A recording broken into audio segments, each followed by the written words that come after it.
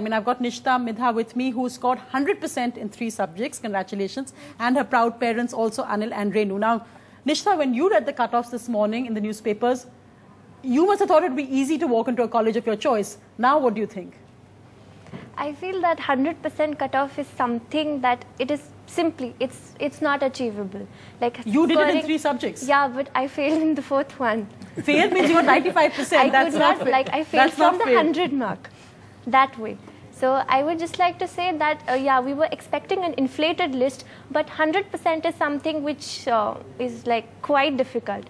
But I would also like to add that this 100% is for that student who has neither maths nor economics, nor business studies, nor accounts. So if we calculate the percentage of students who have this combination is quite less. And for such a student to aim for BCom Honours is even a rare thing. So it's the rarest of rare combination which will be affected by this 100%. Sure, but you're saying that means that suppose you had one of them, but still the point is that you had 100%. I have 2 of them. No, but still the point is that you can't get in because you haven't got 100% in all 4. So it actually does cut out many students who may have had 2 subjects, maths or economics, and still can't get in.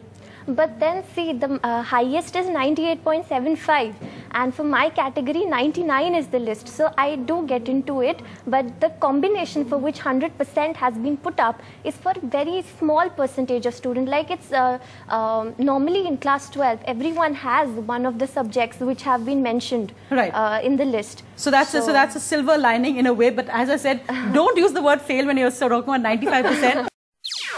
NDTV's cricket app, Android and iPhone, fastest scorecard, special analysis and much more. Download free.